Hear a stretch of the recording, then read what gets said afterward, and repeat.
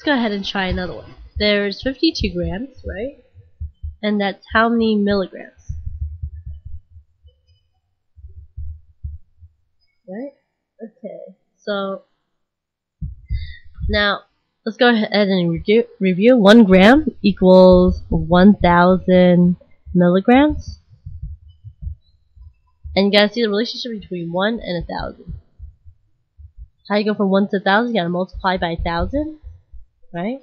That is your basic rule that you're gonna use. Bring down your given number of grams, right? And multiply by 1,000 to see how many milligrams there's gonna be. So 52 times 1,000 is what? Go ahead and find out. 0 times 2, 0. 0 times 2, 0. 0 times 2, 0.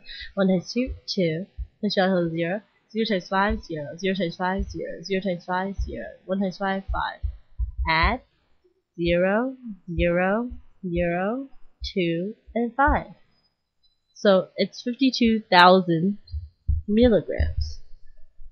So 52 grams equals 52,000 milligrams.